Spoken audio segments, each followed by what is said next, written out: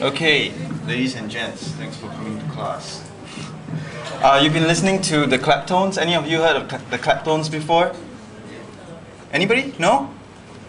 Oh, you ought to have. Since last year, the claptones is sort of like a pseudo band. It's actually made of, I think, a DJ or two DJs.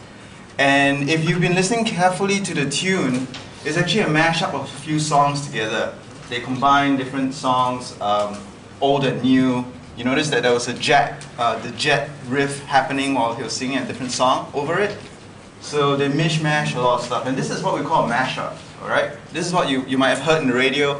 You might have commonly heard of it as remixes, like club remixes. You go to a club and you hear a remix. Well, a remix is just taking the lyrics and then putting a different track underneath, a different beat or something. But a mashup is more complex. You can have video mashups, you can have music mashups. In this case, they mixed the jet background with, I forgot what lyric it was, but from a different song.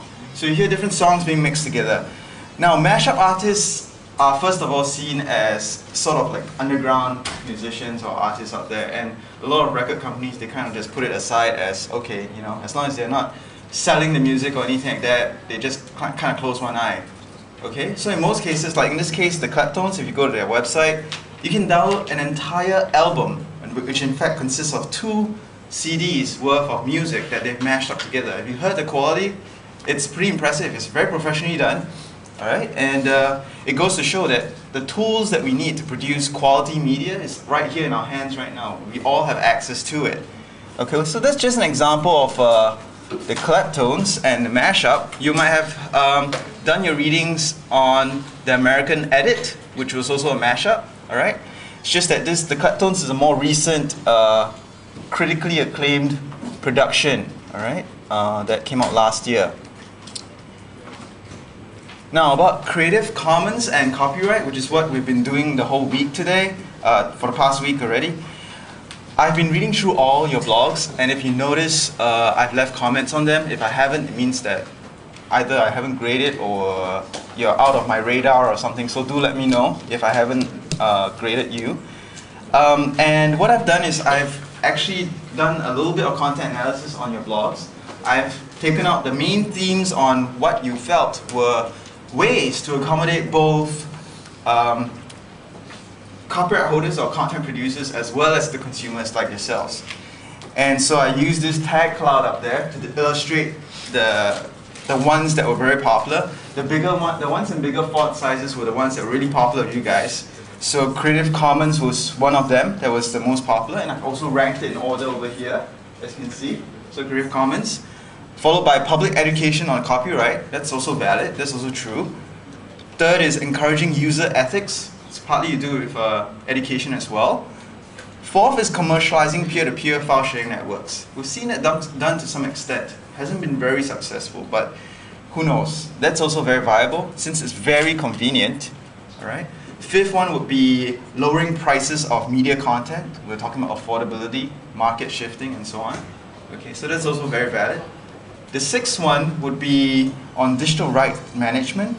Okay, so it's more of a technical thing. That is, a lot of you are complaining, well, if I have the software to do it, if it's so easy to do, why not?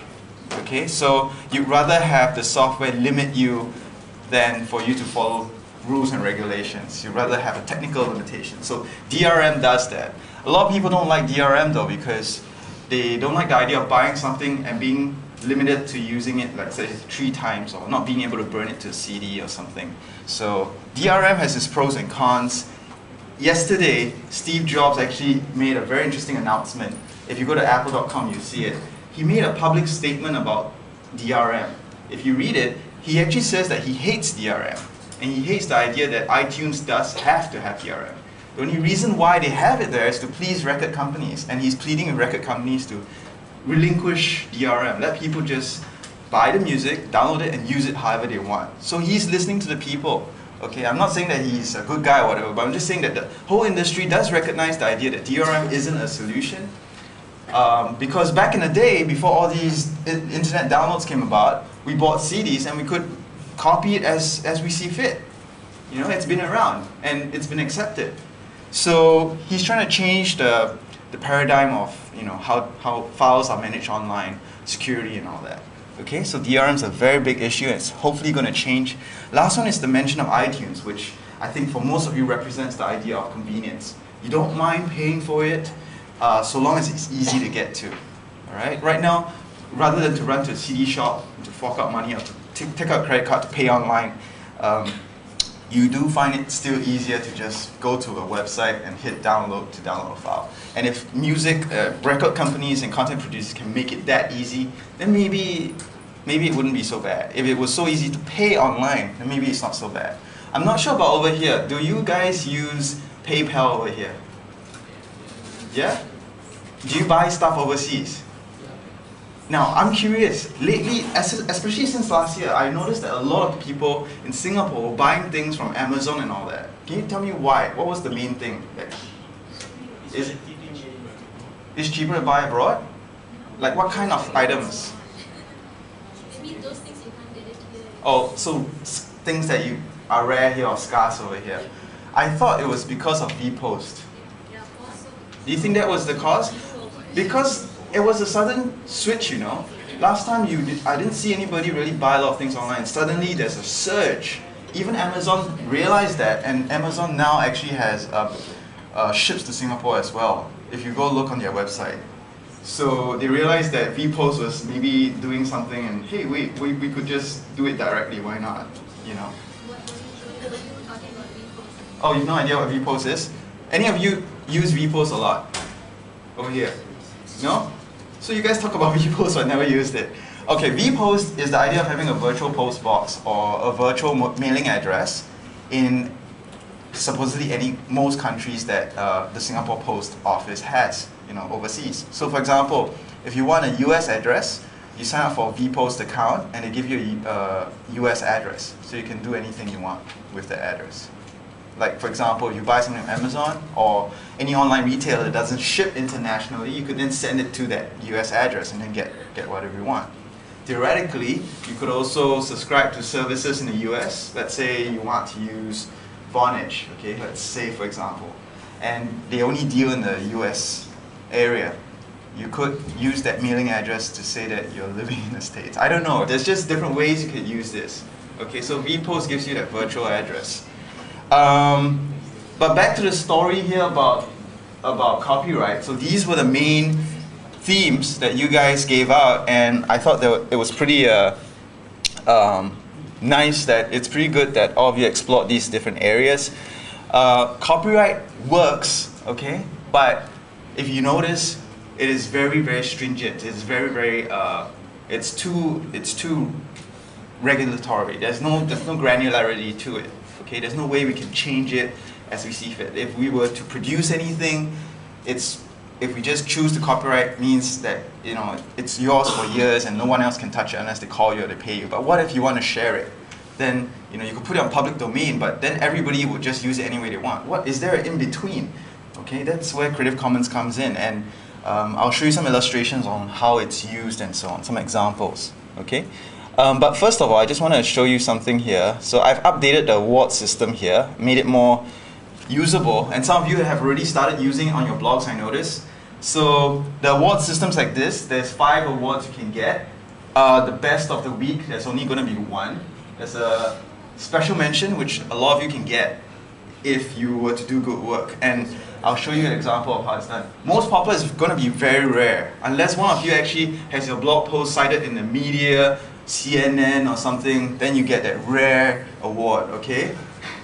And then you have creative style, which I'll show you some examples of how some of you have done that. And early birds, very simple to get. But if you think about it, someone suggested to me, who is that? What's your name again? You suggested to me over lunch, right? Yeah. Eric, yeah. We were having papaya or something. Yeah, he was eating so much food, and I thought, you should have seen his cart. It was filled. He's like 2 hours, so what can I do? I just eat. Anyway, he made a good suggestion. I was thinking about the idea of early bird awards, and I was thinking, what if someone were to just post something crappy then to get the award? But I thought to myself, wait a minute, it still work, because if the person's going to bring attention to him or herself, it better be good. Otherwise, it will look rather shameful, right? So it's a self-correcting, self-adjusting kind of award where yeah, sure, you can go get it, but better make sure you look good, because if people are going to see what you're writing about, then you better be good. It's kind of like if the media is going to interview you, you want to dress well and all that. So I'm just trying to hint at that. Now, surprisingly, ever since I put an early bird award, week 4, where's Pam? She was sick. She was sick. Okay. Nothing wrong there. But like I said, there are many awards for you to get, and you want to collect the whole set, just like Hello Kitty, okay? You want to get the whole set. Now the McDonald's thing, right? Yeah, that was pretty. But anyway, you don't have to line up for this one. This one I can give free. Anyway, so she's got that, but it doesn't mean that you guys are left out. If you notice here, week 3 for copyright and creative culture, a lot of awards were given out, okay? And this page, just to let you know, this is the awards page, which you can access from the awards site here. And every week, I will update this based on what I've read. And so week 3, we have an early bird. Yep, okay, he produced an early bird on Pirates of Virtual World. It's actually a very good piece, but he's won blog of the week before, so I'm not gonna give him another one. I'm gonna rotate it a little bit. So blog of the week actually goes to Christabel's Power of the Consumer. Well done. She combined the idea of Web 2.0, how Times wrote about the person of the year being you, with the idea of copyright. That is actually how copyright needs to be changed because of how consumers now, the way they use information, the way they use media and all that has changed. And how we have the power to also sort of expose or promote certain artists and so on. So she wrote that article pretty well. Explained her idea pretty well, so you can take a look at that on your own time. But the rest of you had very interesting pieces as well. In the case of Zawidias, oh yeah, I liked the way you had a conversation with your little brother about copyright, and it's amazing how, oh, cannot load, sorry. Because I don't have internet access here, it's pretty terrible, I don't know why. But if you go read it, I like the way she interviewed her brother over MSN, and it's amazing how young kids know so much. If you talk to young kids, they know a lot, and they can even suggest, yeah, it needs to be changed, this is what you need to do. So it's pretty interesting if you go read it. So the rest of you, like Faith here, talk about copy left, copy wrong, and so on and so forth. Pretty interesting. Seamin, yeah, so talked about a bit about gaming and Wii. There's this whole phenomenon of people paying for downloading games. So he mirrored that with the idea of downloading music as well, which I thought was pretty good because people do pay for downloading games. And why don't they do it for music? So pretty relevant, and so on and so forth. So there's plenty of examples here. You can go read about it. The creative style are those that are very weird. Okay, they tend to be a little weird. For Lirong and Catherine's ones, they're fine. Well, I don't have access here to show you, but they did it in such a way that the color scheme, the way they laid out everything, they had headers, the way they broke down the article was very easy enough for me to read, very easy for me to grade, okay? So some of you had very strange formats on your blog, and I couldn't read the words, like white text over white background. It's like, whoa! It's like, I had to highlight the text so that I can decode what you're trying to say. And then some had small fonts, and some had pictures of themselves blocking the words. So for these people, they just kept it simple, and they used very nice colors for me to see properly what's going on. And imagine if it's difficult for me to see, and I've got pretty good eyesight here and everything, it's going to be difficult for the public to see as well. So a lot of your work here is going to be very public oriented. It has to be public oriented as well. So you got to remember that. Okay. So these were good ones. For Julius, he wrote a very interesting piece. He wrote from the point of view of why we should love pirates. And some of you actually wrote about that. But he explained it very well in the sense that he talked about accessibility, the problem of accessibility in third world countries, about how people in some countries have no access to these things anyway. If it were, if it were out there, they had no access to it anyway, and possibly going to a nearby pirater to just buy the CD gives them access to something that they would never have in the first place. And I thought he explained that concept pretty well. Which is a counterpoint to the idea of copyright, which if you think about copyright, it doesn't seem to work it seems to be an umbrella law that covers all countries, and it doesn't seem to be tweaked enough for every country. You know, every country has different economic status and so on and so forth. So it ought to be adaptable, but it isn't. It hasn't been adapted yet.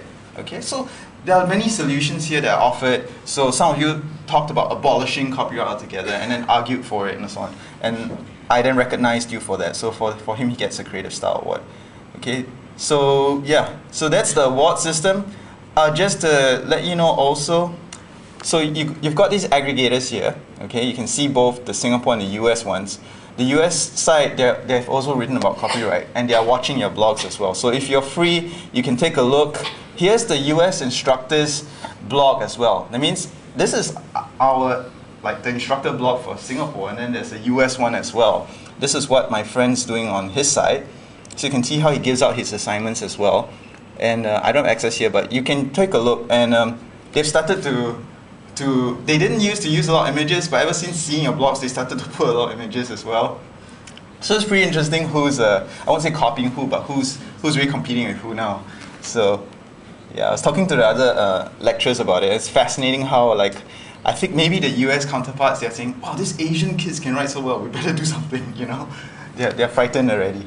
So anyway, that's that. And today's topic is all about this. And I played for you a little bit of the Claptones, which is a very good bunch of mashup artists. Okay, you're going to hear a lot about the Claptones in time to come because they're growing, they're becoming really big. In the meantime, these are just some examples of how things are pirated now. Even the holograms are being pirated, the seals and all that. Okay. Now, before we go deep into this issue, not too long ago, a few weeks ago, there was this article in the papers that talked about how the Minister of Communication Community Development, Youth and Sports wanted Singaporeans to develop the next new YouTube or Skype. And he says, oh, you know, we'll give funding and all that stuff, we'll promote innovation and all that. And he's asking citizens like yourselves to develop the next big thing, all right? And I wrote why it will never work, all right? Now, I'm not the only one out there. There are plenty of people, okay? Now, he spoke about this in, what was this? The World Economic Forum. So he was telling people that he's going to have Singaporeans do this. Now, there's a bit of a problem about it, okay? First of all, well, you know what? Just to make it easier for you guys to understand, I'm just going to play this clip from Mr. Brown that came out yesterday.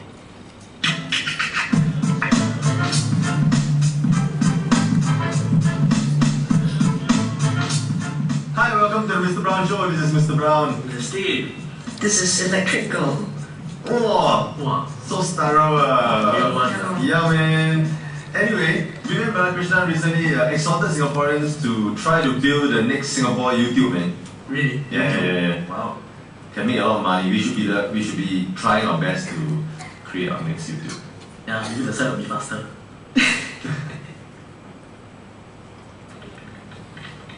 Hey, Jimmy, you know what the Singapore minister say, no? What? He say we must be like the US. We must start our own company, like YouTube. Look at this Singapore site. It's the Visionary Internet Legitimate Expression Organ of Singapore. I think it's version 1. It looks very modern, eh? Huh. Wow, got voice technology, ah. Wow.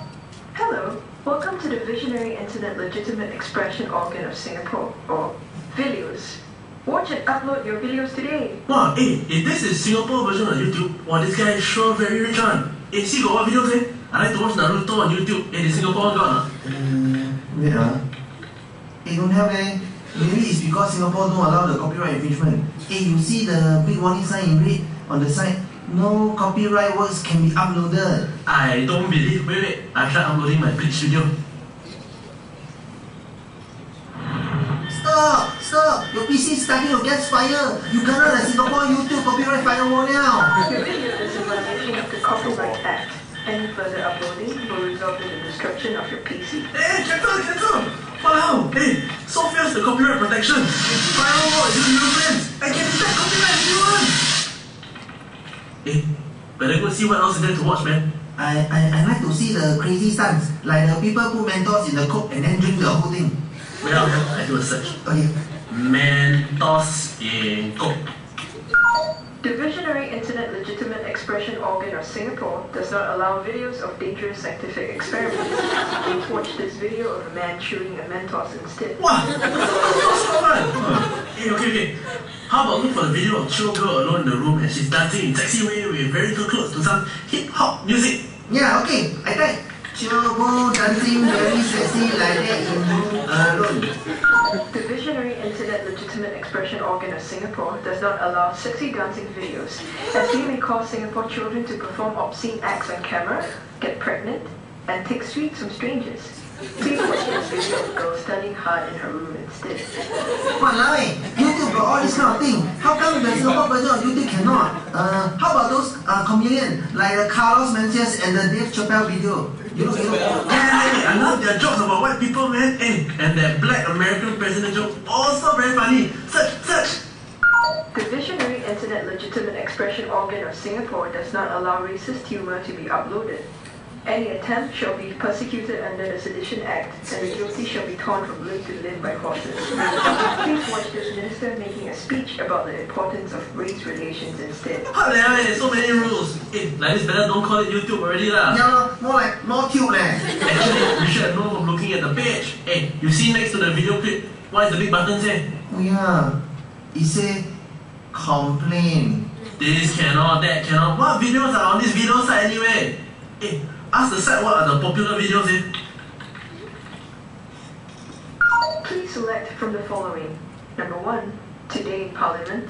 Number 2, Minister Speeches. And number 3, National Day Parades. The Mr. Brown Show was brought to you by MrBrownShow.com. Videos will persecute anybody infringing Mr. Brown's copyright. Okay, so that kind of answers the question as to why Singapore will never have a YouTube. Okay, so it's the environment that we're concerned with, and maybe down the road things will lighten up a bit, and maybe we might get access to it. But for now, Singapore will never have their own YouTube. Okay, so that's Mr. Brown for you. And while I was doing some research, I found this interesting summary of why Singaporeans resort to P2P. This is in the blogosphere, one of my friends, peer-to-peer. So talks about how things like local TV is boring, so they download stuff. Anime fans cannot get access to anime, so they download everything. Playboy Band and so on and so forth. So just a sidetrack read there if you're interested. So I showed you a little bit of the claptones earlier. Here's something that is even more dramatic. He was DJ Danger Mouse. Any of you heard of him before? No? Okay, fine. Okay, DJ Danger Mouse has been around and he's been remixing a lot of things out there. And one of his most ambitious projects came out back in 2004. He had this website called The Grey Album. Okay? And it combined, as you can see, 1968, the Beatles, the White Album, with Jay-Z's The Black Album, and so he produced it and called it the Grey Album. Okay, and this video was one of the first few professionally done music video mashups you will ever see. And when he released it, it was incredible enough that EMI and record companies all started to panic, so they wanted to shut him down. So of course, with the advent of YouTube, you get to see it today.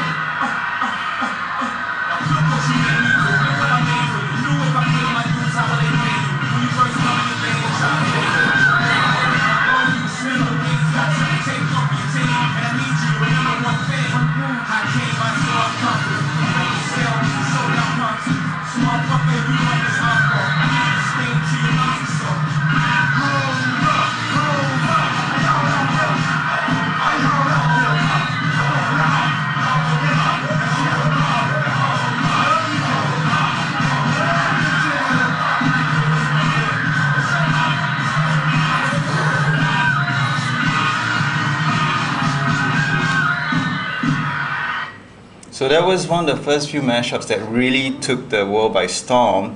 Wikipedia has an entry on it and explains the whole scenario.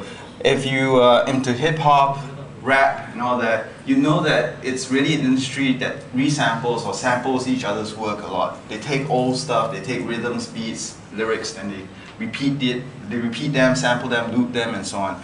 So what's happening here is that he's taken, well, obviously copyrighted material, especially the Beatles are very protective over their stuff, and he's remixed them. This is I mean, they can take action on him, but he didn't do it for commercial purposes. So after a while, they just let it slide. But as you notice, this is what we call the creative culture, in a sense that we take existing materials out there in popular culture and then remix them or re-innovate them and then make them and turn them into something else altogether. Because as I mentioned before, there's no really such thing as an original idea. There's this idea back in, if you study the arts, the idea of intertextuality. That means everything is hyperlinked or everything is based on something else. Okay? There's no such thing as original thought. Intertextuality. Okay? You can look it up if you want.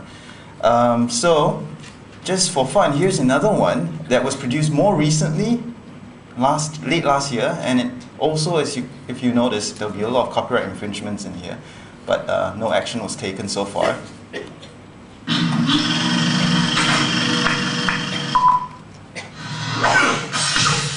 I'm out of here. Dude, get me out of here! Hey, Daddy, there's somebody stuck in there. That's okay, honey. It's just Sean Cassidy. What you got against Sean Cassidy? What you got against this?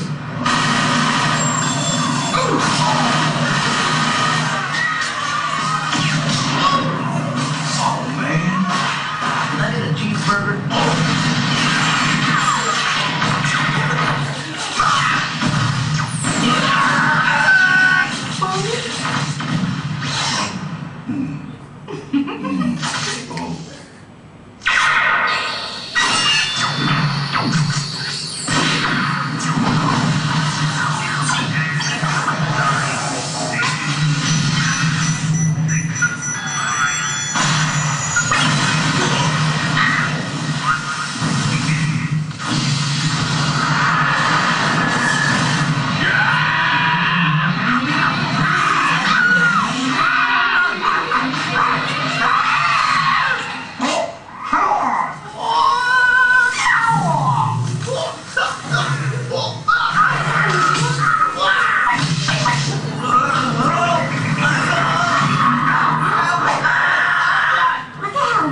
Nothing, baby.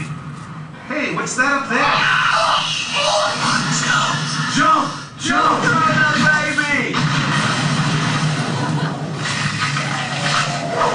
Hey, man, leave that baby alone! Hey, what are you doing? What are you looking at? Nothing! Let's get the hell out of here. Hurry! Run!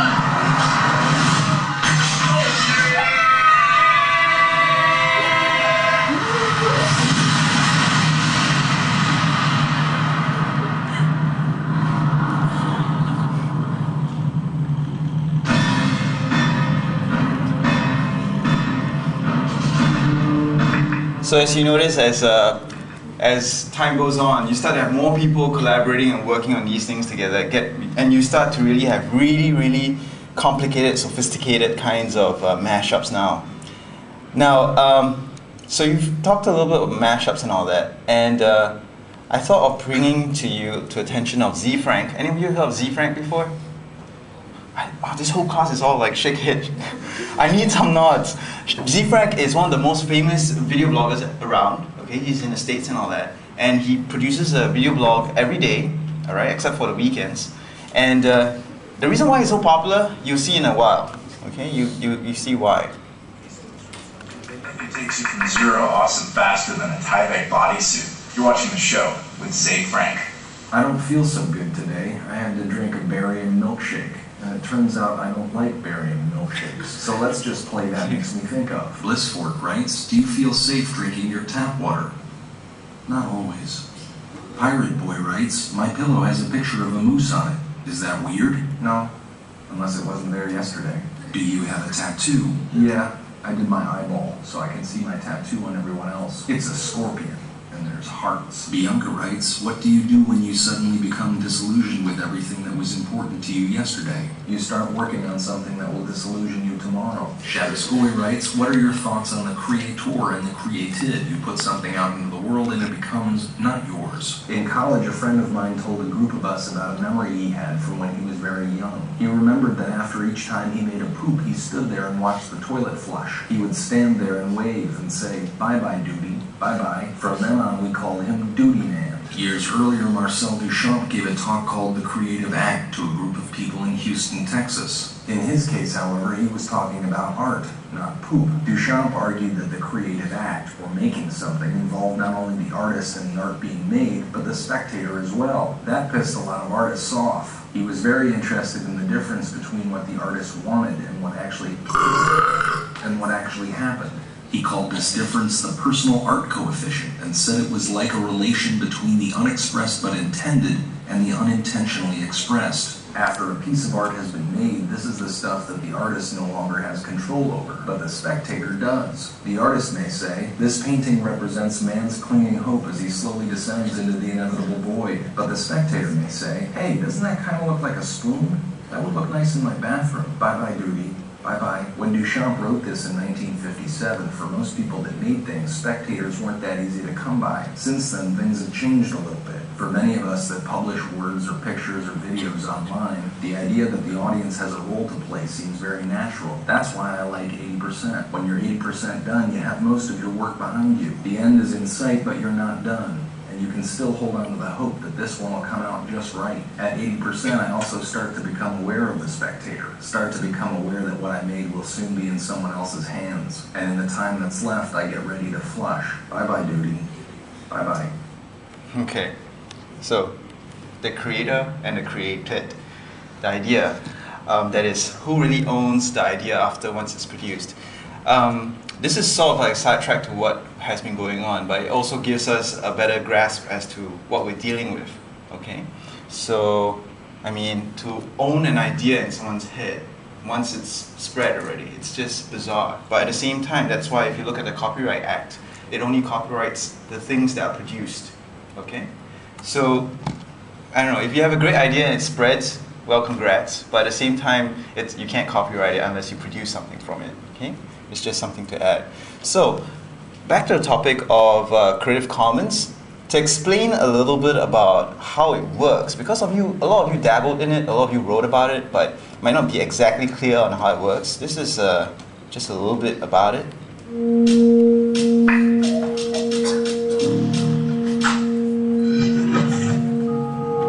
When you share your creativity, you're enabling people anywhere to use it, learn from it, and be inspired by it. Take the teacher, who shapes young minds with work and wisdom from around the globe, and the artist, who builds beauty on bits and pieces she finds online, and the writer, whose stories use ideas and images crafted by people you've never even met. These people know that when you share your creative wealth, you can accomplish great things.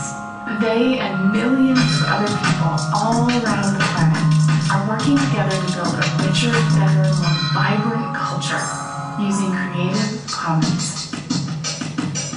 To understand Creative Commons, you need to know a little bit about how copyright works.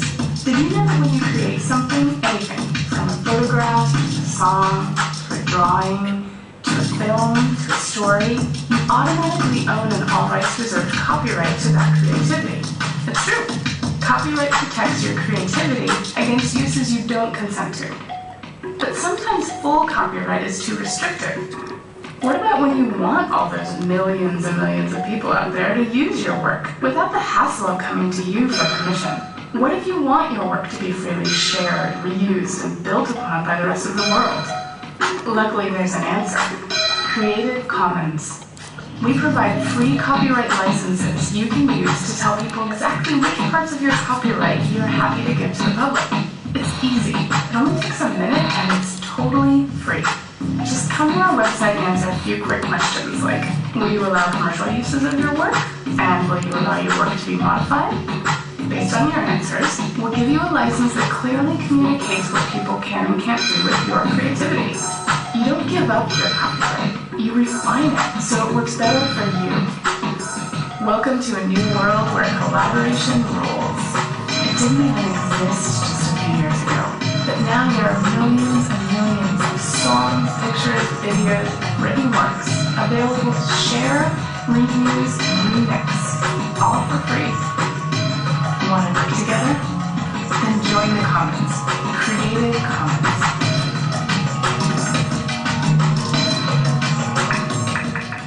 Okay, at this point, because we don't have the usual COM125 break cheerleaders, I'm going to give you a break of 10 minutes. Okay, come back right back after that.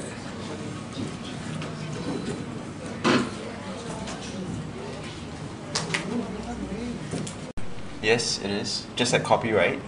I want to just clarify a few things here, how Creative Commons work. There are 4 main conditions that you can apply to your creative work. Let's say you're a musician or artist or whatsoever, or photographer even. So the first one is attribution. The idea of attribution comes whereby you put attribution there, you let people use the work however they wish, but they have to credit you for it. Okay, so that's attribution. Now if you're curious, just to let you know, all these things are linked on the blog. Okay, so you can get access to it, and this one will be under spectrum of rights, and there's another comic called Creative Commons and so on. So just to give you a little guide on how I'm going to test for exams and stuff, all these things are kind of testable. The video is not so, but this introduction to copyright, which is what you read for your blog, that's testable, and then the little bit about how to differentiate between the different forms of Creative Commons. Okay? Alright, so back here. So attribution is kind of like just giving credit back. So if someone were to use your picture, in this case this person took a picture of the San Francisco Bridge, he used that picture but make sure that he credits the person back, usually with a link or something, okay? And so forth. Then there's the non-commercial version where if you attach that right to your picture, anybody can use it, for example in classrooms, but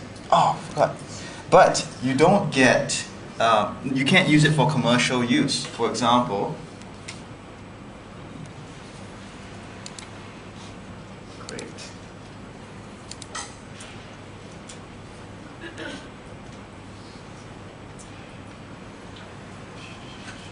There's too many people surfing porn, that's why it's very slow today. Okay, basically, I can skip along actually to give you more idea. Here's a quickie on the Flickr site. Attribution refers to letting people copy, distribute, display, and perform your copyrighted work. And derivative. Derivative would mean that any versions of it, any edits about it, okay? Anything that you use based on your work, okay? But only if they give you credit. So that's attribution, okay? Then there's non-commercial, where you let people copy, distribute, display, perform your work and derivatives based on it, but only for non-commercial use. The next one is no derivatives, which means that they can do anything they want as long as they make direct copies and not distort it in any way. That means they can't re-edit it or use it in mashups. And the last one is share alike, meaning that if you're going to use this, you also have to apply the same rights that I applied. Okay? Now if you think about it, that means that you want to make sure that this piece of work doesn't get locked in. It's continuously shared. Which if you think about it, if you've done your readings for GIF economy, that's very part and parcel of the GIF economy as well. Okay, so these all go hand in hand. Now, just to give you a clear example here, so you've got a musician here, and if she wants to protect her song, she can go to the website, creativecommons.org, and fill out a simple form, and after she does that, she'll get the rights that she can attach to her piece of music, okay? And so, just some other things you can do with it. You can combine some of these rights. Oh. You can combine some of these rights, as you've seen here.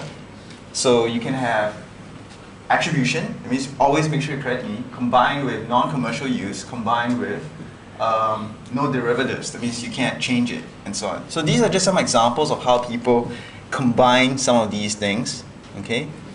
And then there are some common combinations that you can see on Flickr. Flickr is a photo sharing website, Okay, there's a whole social network and community in here. People share photos. So by attribution, so if you, these bunch of pictures on the top row here would mean that, oh, all you need to do is credit me back. You know, you can do whatever you want with it. And then some people, they prefer more control, even more control, and so on and so forth. So there's different versions, different things. Okay. Now you might be wondering, what can people do with some of these things? So for example, a blogger, Easy Reloaded. Any of you read Easy's website, blog? He's like one of the top few bloggers in Singapore. Okay, fine. So he was interested in Captain Jack Sparrow, and he was wondering what makes him sexy, and he said it's his eyes. It's the mascara. Okay? So he went about taking all our bloggers' eyes and started doing it. Okay? Yeah, he took me too. Yeah, but that's besides the point. So everybody, Mr. Brown, Xia Xue, and everybody. So yeah, I mean, this is sort of like a mini mashup, okay? Sort of. So people can then do what they want with the pictures that they set as, you know, for attribution and whatnot. So it means that he has to set, I mean, those pictures have to be non-derivatives.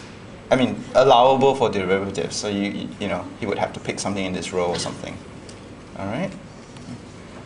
Now, so Creative Commons is very popular in the photography domain because it's so easy. Pictures are very easy to share, very easy to attach the rights to. If you use Flickr, even when you upload the picture, immediately from there you can pick what rights you want already. So when you upload and then it goes there and then all the rights are attached. Okay, so it's very convenient. And we see this also in virtual environments, like in Second Life, for example.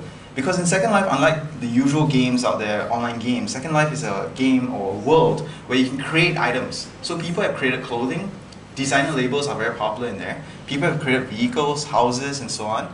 And then you can put rights on them. And since they follow Creative Commons, you can also have non-derivatives, whether you allow people to modify them, and so on and so forth. And when you create these items, they're all in 3D. Okay? So you create clothes and all that. So it's pretty fascinating. Okay? So these people, I mean, they are talking. This is Lawrence Lessig in Second Life. Okay, and he's just wearing the CC shirt, which doesn't look very pretty, but I mean, they were having a talk about Creative Commons in Second Life. Now you might be wondering, so how am I going to find all these things, all these Creative Commons items? You know, how am I going to use it? If I want to do a podcast, a video, or even do a PowerPoint presentation for my class, hint, hint. Okay, and you want to find pictures that are legal and whatnot, then you can go to places like CC Search, where it searches just for those Creative Commons items. So you can stipulate here whether you want to search for works that you can use for commercial purposes. So you can check that off. And then if you want to make sure that the works allow you to modify, adapt, or build upon, then you also check that off. So in this case, I searched for Apple, as in, you know, just generic apples. And then you pick a tab, like where you want to search. I search on Flickr. And so it pulls up all the apple pies and apples that I can use and reuse anywhere I want. Okay, even commercially. All right, so these are just some examples.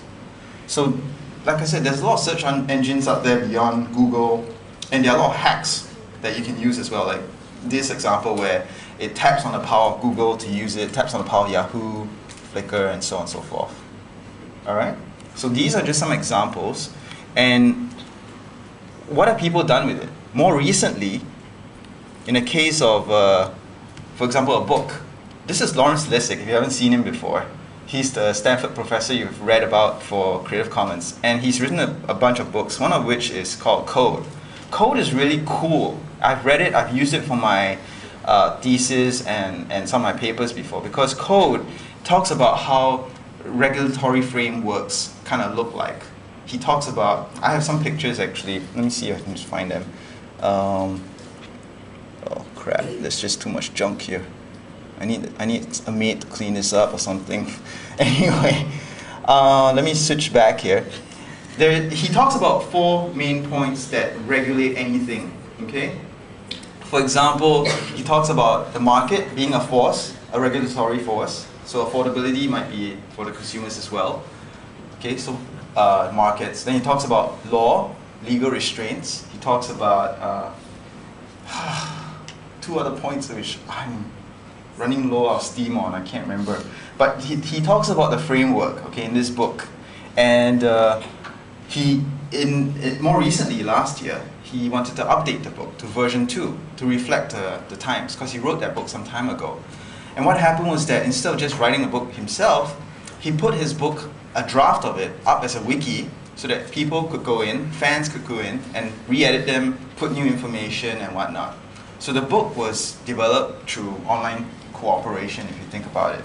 Okay, and so because it was done as a community effort, he then finalized the text and then he published it. What's happened is that you can buy the book or you can download the entire book as a PDF, which is really awesome. It's a great book, and he's put this as Creative Commons Attribution Share Alike, which means what? What's Attribution Share Alike? Someone explain. Attribution, as long as you give him credit, and share alike is you're required to share alike. Okay. That means you can't change it. You explained it, right? Yeah. Okay. That means you can't distort it. You can't re-edit them or anything like that. You have to give it exactly as it is. So yeah, attribution share alike. So you think about it. Oh, this is a great topic to test. If I have to give you a bunch of symbols and then you have to decode, what does this mean? Okay, I have to pick what it means. Okay. I'm already cluing you in. It's so easy. You still complain. I don't tell you even better, right? Okay. So this is just an example of a book that was published, all right, using online cooperation and Creative Commons. And then the last one here is the idea of A Swarm of Angels, which is a movie project. It's a £1 million worth of film that they are trying to produce here. And they're inviting people to join in by contributing money or by joining in and becoming a talent. In this case, you heard the Claptones just now. The Claptones have joined in to produce the movie soundtrack. Okay? And so other people are joining in either by donating money or helping with other talents such as scripting the movie, doing the graphics and so on. So I'm not sure where this, so the Claptones are here. I'm not sure where this movie is going, but it's a work in progress, and it's under Creative Commons as well, because everybody's contributing, everybody's collaborating. They want to share the work after that and so on. So you can already see like pieces of the script starting to emerge on the blog. Okay? And so people can go in and add things to it or change things and so on. So just an example of how people have started to go beyond Creative Commons and actually make use of these things to collaborate online, which is, i.e., part of the gig economy idea. All right? So that's it for class today. All right? I just want you to focus on copyright, Creative Commons, understand the difference and understand how Creative Commons works. Okay? It's not about like Hai presented the idea of piracy and all that. Creative Commons is not the idea of piracy. It's so different. Okay? So just make sure you know the difference. Okay, that's it. So if any questions, feel free to ask. Otherwise, have a good weekend. I'll see you on Monday at 11:30. Make sure you're on time, otherwise I will leave you behind.